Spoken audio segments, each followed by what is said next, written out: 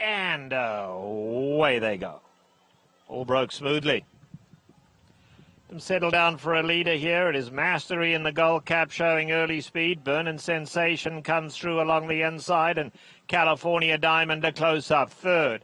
Here's Ann Arboretti in the fourth spot, only 2.5 off the leaders, and Oopa Walla contend to trail early. They run to the 5/8 pole, the favourite Mastery in front by a neck. Along the inside, Burnin' Sensation. Ann Arboretti is right there in the white colours in third, and on the far side, California Diamond just being patiently ridden. And then it's another 2.5 back to Oopa Walla. They run towards the 3/8 pole, and Mastery on the far side now kicks for home. Mastery tries to open up on them. On the inside, Burnin' Sensation. Between runners, Ann Arboretti. California Diamond moves into contention on the far side. The trailer, Oopa Walla. A quarter of a mile to go, and Mastery is in front just over a length.